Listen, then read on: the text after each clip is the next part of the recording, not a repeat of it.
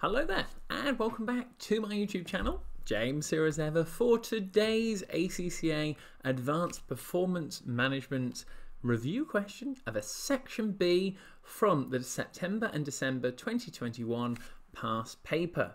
Now, if this is the first time you've ever clicked on one of my videos, my name's James. I'm an ACCA qualified member from the UK, and on my channel I help out ACCA students pass their upcoming exams. And if you've got the APM exam, that is one tricky test that you have coming up. So as ever, I always dedicate all my videos to my lovely subscribers, and today is no different. So as you can see above me at the bottom, Ryan, thank you very much, my friend, for your comment. And also I've got to give a shout out to JP, whose test I've just actually marked on this question. So JP, you're helping yourself out, my friend, and other APM students around the world, because you've got me to do a little sweet recording for you. I'm also going to link this into the professional skills marks, which come into effect from September 2022 sitting.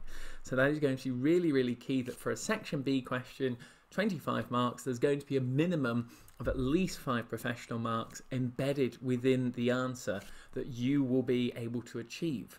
So in these answers, they don't actually highlight the professional marks because they weren't applicable back in 2021. However, I'm going to take you through them and see where they would be applied. So the question you need to have in front of you is Sgoltaire, if I pronounced that right.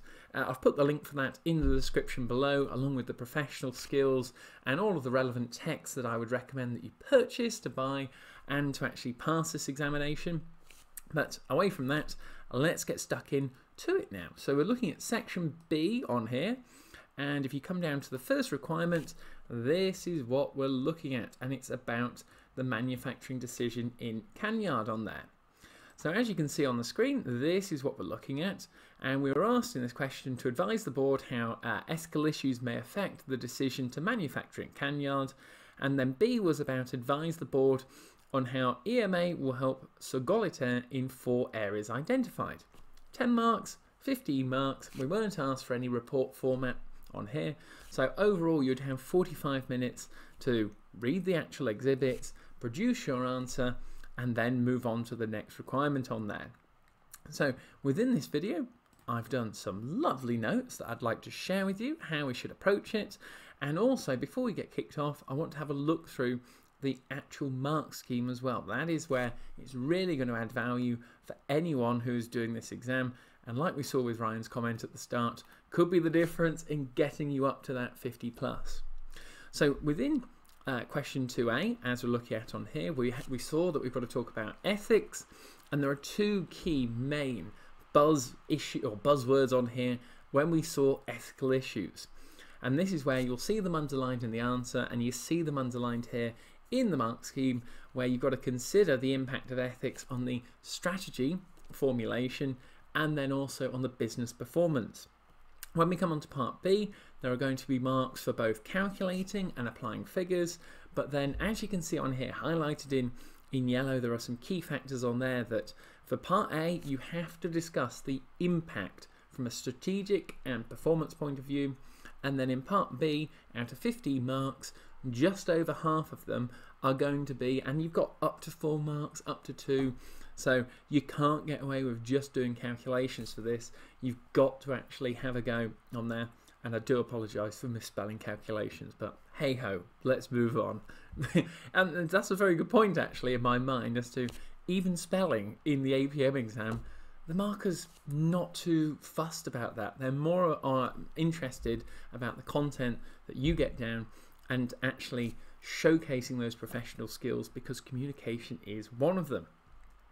So let's head back to, first of all, when we actually look at these answers, and I'll scroll it back up on here if you want to take a photo or a screenshot, that you can see that on here we've got there's business performance, how they laid it out from the marker, and there is strategy formulation. And the first thing is that I know I'm going to get in the questions, or you'd be thinking about this going, James, how did they know, or how would I know, to write strategy formulation or actually link it to business performance? So having a look at the question analysis, it doesn't actually tell us in there. All it says is about, as you can see from my little yellow arrow on there, about ethical issues and the decision to manufacture. But if you go back, and this is just one of those bits for exam technique that you've just got to get better at, have a look at in the actual exhibits, because for number 2, the external examiner pointed out that we had details of a proposal on there, and that was for point 2. And in number 4, we had about business performance to improve it. So there were actual small triggers and then buzzwords relating to it. And if you go back down to some of the actual exhibits, and again, I'll make it slightly bigger so you can see it on there. So in exhibit 2, they talked about the wider strategy, first sentence on there. And then if you go down to exhibit 4 that we talked about, business performance was also highlighted in there. In part B, they mentioned about 4 areas, so you have to refer to, and we'll see in the answers, 4 headings. This is where it links into. So that's enough going through the actual analysis on here. But the final one before we go on to the answer is that for the actual professional skills marks, and the external examiner loves to see this, is that you apply back to the scenario. And in exhibit 1, there are some real main key points that they refer to quite a lot in the answer as to the main objective for this company is to maximize the long-term wealth of shareholders. We've got the largest shareholder is a pension fund on there, which behave ethically. They only invest in companies which behave ethically towards their stakeholders. So these are statements that you need to start getting into your answer and referring back to the scenario. So coming on to part A now, and I'll just wind it back up here for a bit of a reminder. So we're being asked to advise the board on how ethical issues may affect the decision to manufacture in Cayland. So if you want to have a go at the question on here, you're going to get the answer analysis on the screen. And these are just some of the takeaways which I took from going through it myself, and how to pick up on the easy marks for your APM exam. So the first paragraph in this section B question, and in part B as well, is all about, first of all, defining what actually business ethics was and saying and communicating it in a professional manner. That we're looking at the long-term sustainable competitive advantage of the business on there. This is what's expected by society, but not codified in law. And this is where you've got to consider first, well, another key word to get down is stakeholders on here, and how it may negatively impact on them from poor ethical behaviour. So we've got some keywords on the left hand side there for you to get down, and this is the first one for the strategy formulation. So first things on here are all about application to the scenario. First thing on there, state the decisions if they are either ethical or unethical. So again, referring back to the scenario and those stakeholders, so we have that biggest shareholder, they've got the highest power, and if they thought the business wasn't operating ethically, then they could sell the shares on there, and that could have a negative impact on the future competitive advantage of Sgoltaire. Then on top of that as well, that if we actually had, and you could see on here, it would clearly be unethical to take action that would harm human behaviour. So stating from the actual scenario that you've identified what the company's done and then linked it back to the requirement, the keyword on there as to the ethical practices, and identified this was unethical on there. The key word on here from the actual answer analysis and the mark scheme was impact. So you've got to identify the ethical issue, and you can see on here, just to write these down and get these into your answer when you're writing them down and for future practice, you've got to be professionally sound to say, look, what may cause harm, this could be, it could affect on there, and this is where you're looking at the worst case scenario. And in the case of this, for the diluting the WPA and the environmental regulations, saying what could happen to the business, i.e. if you're working for that company yourself as a qualified accountant, and linking it to potential strategies on there, different stakeholders, and the other final key things as to just write down what if things could happen on here, all based on the scenario. Application back to the scenario, and worst case, I would also say. Finally, they actually referred to the board of directors on there, so accountability, and then who is at the bottom line responsible, because we're looking to actually increase shareholder wealth. And then this is where we referred to the employees, that they may want to work for a business with ethical strategies. Okay, brilliant stuff, but ethical strategies cost money. So you've got a cost benefit analysis that if costs go up, profits go down, and that is going to impact on the shareholders, i.e. the cost of ethical practices on there. So that quickly takes you through the strategy formulation. So you could have got a maximum of 6 marks for that, but you can see it's there. Raise the point and then explain what could happen from it. And it's the same thing with business performance, where on here they were referring to, again, poor ethical behavior. Notice in the little bits highlighted above me in yellow, so it could also increase if people were, but then you've got to say, well, poor ethical behavior would have a reputation damage on there. We've got to consider all of the business variables and what impacts on one another. So you've got from these factors of ethics being implemented, we've got the reputation on there. We've also got environmental campaigners joining forces with other stakeholder groups for a more larger sounding voice on there. And all these things, I'd have down there resources of the organisation. So I've highlighted costs, we've got management of time, we also had fines, penalties, performance.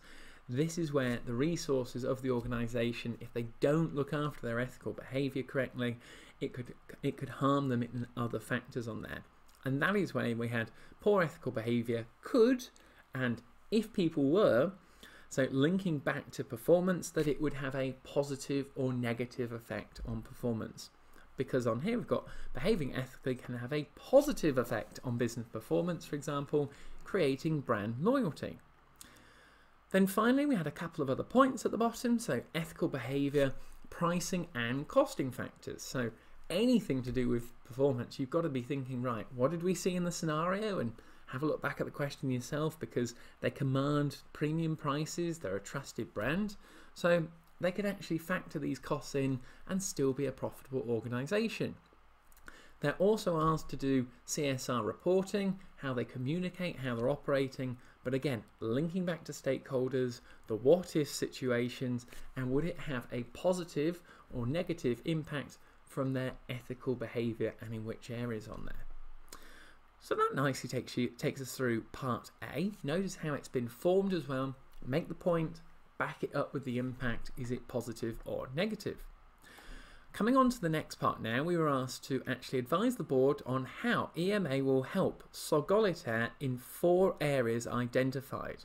So link it back to the actual question now, and this is where you've got to be referring to those 4 key headings. You'll see it in the mark scheme, so make your life as easy as possible. So we've got to think about calculating costs, investment appraisal, setting performance measures and targets, and product pricing. All the details are in the description of the video, so you can read through the requirement yourself, but it's again all going to be about application back to the scenario. You can see on here we've got some certain figures about if we go through different options. There are also triggers on there where investment appraisal comes up. So when you're going through the question, identify areas and do yourself a favour on here. It's tricky enough when you've got to break down everything, but we've got to come to a decision on this toxic waste product, how it's being put into practice on there. So as we look on the actual question again, and notice for the first mark to get it in the bag, it's all about there understanding and stating the basics. So the environmental management accounting is all about the production and analysis of financial and non-financial, so covering all bases here, identifying the environmental and related costs, managing its performance. So head back to that requirement on there. So advise the board on how EMA will help Sgoltaire in 4 areas identified. So we started off with EMA there straight off the bat. Then you can see underlined, we're getting straight into those 4 headings, but you've got to be detailed in what you're talking about in order to get the mark. So it's 15 marks, we've got 4 different headings, so it's going to be 3 to 4 marks. As you saw in the actual mark scheme, you've got sort of up to 4 in calculations in one area and up to 2 in another. So give the marker a decision to say, have they answered potentially 15 marks worth on here? And by starting off with the 4 headings, you're going to be onto a winner. So as you can see on the screen again, coming down the left hand side now, so for calculating costs, we've gone with compliance, the costing, and considering all factors about costing on there, different techniques, analysis, and finally with anything that you're going to, whether it be your own personal life or in this case from the business perspective, there's going to be a cost benefit analysis of what you are doing. So you can see on here from a compliance point of view that they need to measure the environmental related costs. But on top of that, you've got to think of the wider picture as an accountant to say, well, are there any hidden costs, any reputation or relation costs, direct or indirect? Have we accounted for all of them? Because different techniques measure those costs in different ways. So arc back to your PM and your management accounting knowledge now that you've got activity-based costing, input and output analysis, life cycle costing on there. So use all your knowledge, apply it to the scenario, and then state to say, well, what are the impacts on this? That would it increase the cost or decrease the cost? How we calculate it. Finally, they were talking about investing. So investing is pumping money into that information system. So these are potential hidden costs with overheads that need to be compared with the benefits. There's got to be a balance there. Coming on to investment appraisal now. So were there actually any amounts that were actually excluded within any of this? So did we overcompensate or undercompensate? Do not include all of the relevant costs such as, so they're talking about investment appraisals on there. So look back at the requirement to see what was included and what was not, because they stated up at the top there that to manufacture chemical K, so again referring back to the scenario, either J-Land or K-Land did not include estimates for the present values on there of the decommissioning of the plant or the cleaning. So again, direct referring back to that scenario, because if the project were to take place, would it increase or decrease MPV? So that is where we talked about costing before. Was it going to go up or down? And in this case, now talking about MPV going up or down again. We've got specific figures on here. Again, we'll come on to the workings below, but it's all about the impact to MPV. Think of the logistics about how it's going to be put into practice. So picture what's going on in the scenario, what costs are involved, picture the different actual countries on there. And the other key thing on here, which get it down in your notes, applying your own figures. Even if you have different figures to what we're going to be looking through on the workings, if you apply yours correctly, discuss it, and then also consider the impact to the scenario, you will still gain the own figure marks on there. The next heading we had was setting performance measures and targets, and again, applying examples, impact on different stakeholder groups, and consider all of the different variables and factors. So we'll just start off with the first paragraph on there. So they had, for example, by reducing the environmental related costs, and this is where its environmental performance is clear to a range of stakeholders who may have an interest in those matters. Okay, so simply stating an example from the actual scenario and linking it into costs, fines, taxes they had on there, anything that could be measured or set a target to. Use the words in the titles to guide your answer. So that this is a key phrase you must always bear in mind, that you're answering the requirement that was set by the marker and not just answering an answer that you want to just write down, because you think, oh, the more words I put down, the more marks I've got potentially of getting. Well, I'm afraid if you talk about something that isn't referring to the requirement, that is going to get a big fat 0, I'm afraid. And other variables and factors that you need to consider in the APM exam, get these written down in your notes: financial, non-financial, internal, external, short-term, long-term on there. That will definitely come up in one form or another in your examination, and you've just got to have these thoughts on your mind that you've considered all those different variables and factors, applying it back to the scenario. Finally, coming on to the product pricing now. So again, think in your head, product pricing. So if I've got a product and it starts off from day one when we're thinking about releasing this product, all the way to the final day when we take it off the shelves and it no longer is viable, Well, that's the product life cycle, that it's going to have different pricing and different costs. And this is where the balance between profit and operations comes into it, that the market's looking for you to say, look, to act ethically responsible, then, but also to balance that the shareholders want a return, we've got to manage those costs effectively, operate correctly on there, and then also look for an acceptable profit. Refer back to that key shareholder that wants to maximize shareholder wealth. And this will also, in turn, improve the long-term financial performance of the organization. Finally, we've got to consider, again, the wider variables. So what don't we have control of? So inflation was one of the factors, the cost of capital may change, regulations in different countries may alter. So these are the things we have to factor in our strategic decisions. And then finally, the price on here. The bottom line is if we go through with this, are we going to make any money on here? And we're already told within the requirement that we command a premium price, and hence that is where I think we could actually absorb the extra costs if we were to go through one option over the other. So the cleaning costs of K-Land are estimated to be 50% higher than J-Land on there. So the MPV, we've got two different ones on there, and then we've also got to factor in those decommissioning and cleaning costs. So it links into, you've got two different options. Remember, we have estimations here on the MPV, so you could consider about reliability, how did we actually come to those figures, the more into the future those figures relate to, how much reliance can we put on them. All these different things are factors that you could consider. But that nicely takes you through, and I'll leave the notes on the screen, so if you want to get any others jotted down, the full answer review. But I did touch on at the start of the actual recording about the professional skills marks on this. And again, I've put the link in the description below so that you can access this. So for your Part B in your APM exam, there are 4 key areas of professional skills that you will be tested on: communication, analysis and evaluation, skepticism, and commercial acumen. And this is where I'm just going to give you a small little overview whilst we have it on the screen here, that for communication, I would say there'd be definitely a mark or two here as to how you actually simplify your arguments, link it back to the requirement, and say, especially from an ethical point of view, are they in a better or worse situation?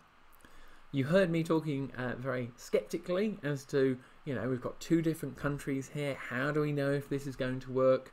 And the figures are robust that we can rely upon. So question what is actually happening in the requirements. You are not going to get marked down for, and I'm going to use the words on here, exploring the different variables or challenging the status quo. So within your APM exam, in every single actual requirement and scenario, think to yourself, what doesn't look right here? Or if this came up in my workplace, what would I raise to my manager? Commercial acumen, so this is all about considering those wider variables, and again they'd be embedded within this Part B on here. So like we talked about, financial, non-financial, internal, external, short-term, long-term, these are key issues and judgments that you need to show your insight to, and again apply it back to the scenario. And finally, analysis and evaluation is pretty much throughout, because we've been considering all of those actual impacts, what could happen, application here again back to the scenario, but this is where you're doing your due diligence and thinking to yourself practically what is going on in this type of product or service that we're actually having within this scenario on there. But those are the things, those are the 4 key areas for the professional skills that will be awarded, embedded into your answer, that you need to be referring to as if you were in a working scenario. So I'll put the document in the description of the video below, guys, so you can have a little read of it in a bit more detail, but it's very, very helpful and very, very important on there for you. But overall, that nicely takes us through, and hopefully you had it done in 45 minutes in time, a full 25-mark question, answer analysis, linking back to the professional skills. And if you follow these tips, I think it is definitely going to help you out for your APM exam. So I hope you've enjoyed the video. If you have, give it a massive like and thumbs up below. I really appreciate all the support for the channel. Let me know in the comments if you got any questions, what you thought of the video. I don't sort of do these very often, to be honest with you. So JP, I'm thanking you for that, and I hope the tips help Ryan to get you over the line on there, my friend. So if you want access to all my free videos, just hit the subscribe button below and put the bell on so that you get notified for everything. And let me know how you get on in your APM exam. I love to hear from people who watch the videos, and I hope it helps, because just following these things through, picking up on the tips, it could be that difference in, you know, when you get your phone, you're like, oh my gosh, is it gonna, oh no, it better not be a 48, a 49, and then you see a 50 plus, and that is what I hope the video has done for you today. So on that bombshell, we'll see you next time. Cheers.